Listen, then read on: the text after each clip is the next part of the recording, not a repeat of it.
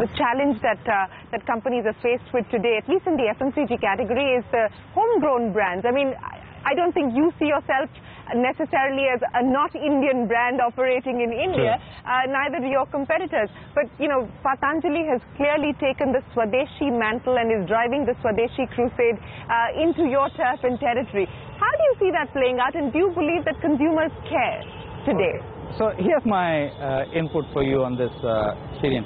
I've handled about 50 brands in my life, okay?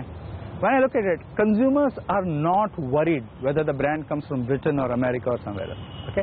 Unless, of course, you give them the authenticity of that country.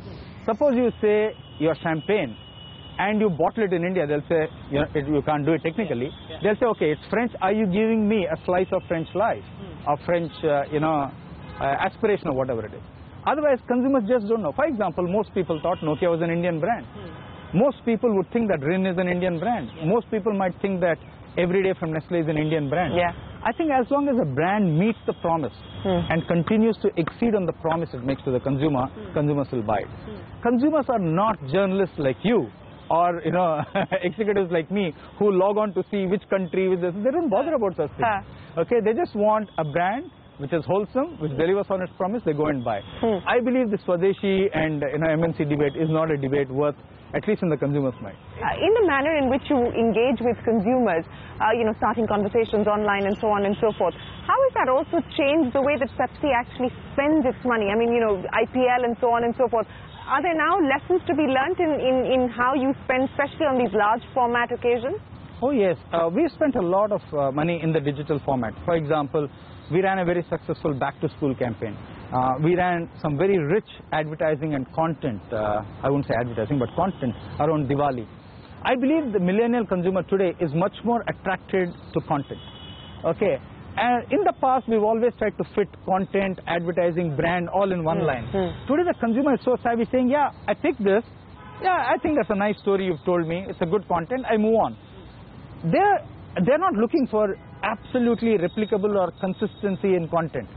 Something's happening somewhere, I need to know about it, you've given it to me in a fun and enjoyable manner, let me take it. That's how people are looking at content.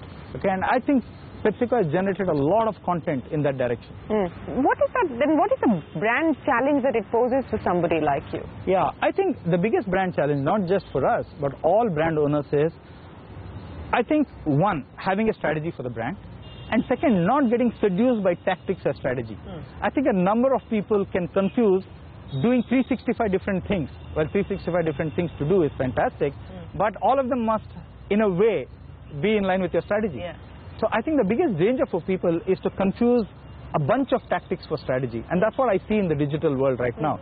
When I look at some of the work which some beauty brands have done, I would say I would never do that because it's a tactic finally, okay, and tactics can never replace strategy.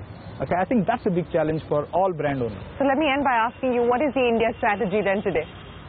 I would say the India strategy is, in our books, to be the nutritious partner to the Indian society and government, to enable farmers to virtually double their incomes as enunciated by the Prime Minister.